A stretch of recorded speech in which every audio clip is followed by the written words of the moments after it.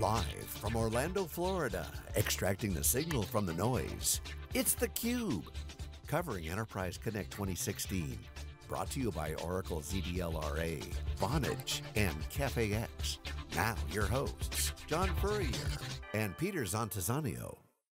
Okay, welcome back everyone. We are here on the ground. This is theCUBE's special coverage of Enterprise Connect 2016. I'm John Furrier, the founder of SiliconANGLE, and we're here with Slade Trabucco, who's the founder of JurisLink, a CafeX customer. Welcome to theCUBE. Thank you very much, a pleasure to be here. So CafeX just won Best of Show, so hot product, great company, and growing. So it's one of those examples of part of the new school, yes, of doing stuff differently, not the old guard that's transforming to the new way, but they're enabling businesses, and you're a great example. I want to get this is a great story. Talk about JurisLink, and what is the product and that you built, and why did you build it? We built an app for attorneys to be able to meet with their clients in jails. And I built it, I was a defense lawyer for 10 years, and I was on the road constantly, and it just, for a 10-minute visit, you'd have to drive 4 or 5 hours each way, and it just wasn't worth it. So I quit law and started JurisLink, and now we do video for courtrooms and also attorney visits. So really time saver. I mean, it's a no-brainer. It's like so obvious value. Yeah. It's for an attorney. There's wait time. There's so much time wasted. It's you're in, you're out, and you get on with your day. All right, so break us down on how you deployed this. So you got CafeX, take us through the implementation. So you deployed, is it kiosk, is it web, is it browser, what is the interface? Take us through the whole soup to nuts. Okay, well, we started with Microsoft Link, and it wasn't going to be scalable and usable because of all the downloads. So we went with CafeX because with WebRTC there are no downloads for the attorneys, which is a huge drawback. It scares them away. So we put a secure kiosk in the jail. Browser, right? Browser based, and they schedule via our scheduler. At the time of the meeting, the kiosk comes on, the attorney joins from their iPad, their iPhone, their Android, whatever, using Chrome, and it's a seamless join, and it opens like a web page. So the person in prison goes to the room, the kiosk, AKA the virtual interface, like the old way people see in the movies, okay, they sit there and they look through the glass, and that's what we envision, because I've never been in a jail cell, yeah. Thank God. Maybe I could have been, thank God. We can arrange it. Yeah, I'll call you as a defense attorney. So there's a kiosk, they go to the station, so it's a virtual face-to-face communication, and then you're on the other end, so the attorney can use any device? Any device. He can use Mac, PC, Android, iPhone. We have an iPhone app. CafeX has an SDK for the iPhone, and we built around that, and you can schedule our scheduler and meetings go through that app.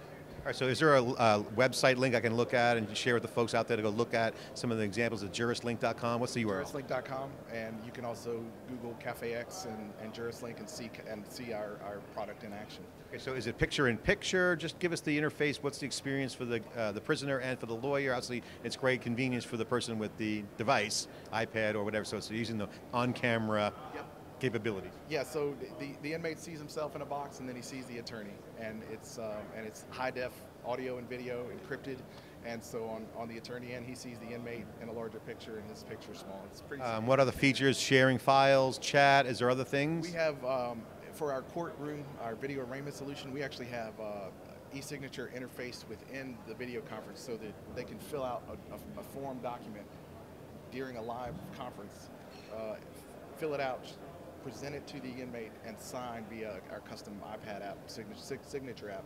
So then it's a direct e-signature document straight to the court. All right, so take us through the courtroom example. I like this one because that's more use case, right? So what is is it a virtual courtroom? Is it a physical courtroom? Physical courtroom, we're set up, we have typically you'll have 4 cameras in the courtroom, defense, prosecution, clerk, and the judge. They'll display over 5 feeds, so it's 5 feeds, and they display over on the inmate, on the kiosk end at the jail.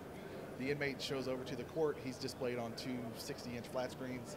The audio comes through a big a mixing board and sound system, so all the audio is channeled through, and they do first appearances typically that way, and please, so then they don't have to They don't have to travel with the inmate 18 miles each way or 9 miles each way, whatever it is. So basically this is for the use case where there's a lot of wasted time and cost in transportation. So when you say plead hearings, just like the statutory kind of like filings, or like, okay, are you going to plead guilty or not guilty? There's no real court action. Do you want an attorney? Do you want to hire an attorney? Do you want a court-appointed attorney? So they actually fill out the documents and get them done without having to transport, without having to use extra vehicles or manpower, and wasting time and energy and money. Yeah, I mean, this is the whole value of virtual, right? Digital experience for the courtroom. So it's a great story. Feedback from people. I mean, obviously, the people who drive the prisoners don't. I see the fugitive, and anything could happen. We've got great feedback. My defense attorney friends tell them I'm peddling crack. Sorry, but they get on and they don't want to go to the jail anymore. They don't have to, so they just hop on JurisLink and they can meet at any time, at night, during the day, and so it just. I mean, everybody wins. There's gas costs, there's time, and all the lawyers and the attorneys, they can make more money because they can work on other stuff. Exactly. And that's billable hours. Yes, and that's where the jails don't have us coming in and taking up their time either. So the real question everyone wants to know, because I'm asking myself this question, is does that mean that the attorneys' fees will drop? Their costs are dropping, so their margins should go up. So are we going to see a discount, some sort of disruption on fees? I can't speak to that. Never. It's kind of like that would be against the attorney code. Well, the feedback's been positive. Any other anecdotal comments you can make about things you've seen that have surprised you with your product? Love letters you've gotten, feedback from fan mail? Yeah, some of the great things. Some of our early adopters, we have an office in Wilmington, North Carolina that does, with 12 people, they do 140 meetings a month. And now when they write their attorneys, they don't say come visit, they say schedule a JurisLink. And so it's just been great that people have adopted it and they're using it so much. Well, CafeX has been a great company. They won Best of Show. They've been sponsoring theCUBE, so shout out to CafeX because they are sponsoring and get us here. So shout out to those guys, and they did great. So explain, how were they in the process? How easy was their product to work with? Oh, it was great. Our developers, it was seamless integration when we switched. We actually switched, built a new website, and integrated CafeX within about 6 weeks. And it would have taken months on any other platform. I mean, Slade, thanks for coming and sharing JurisLink story. Great story. This is a real-world example of how standing stuff up quick really can change lives and make things better. Certainly help society. Certainly cost transportation, save time and money. That's what life's all about: saving time and money. Thanks for your time on theCUBE. We're on the ground here at Enterprise Connect. I'm John Furrier. Thanks for watching.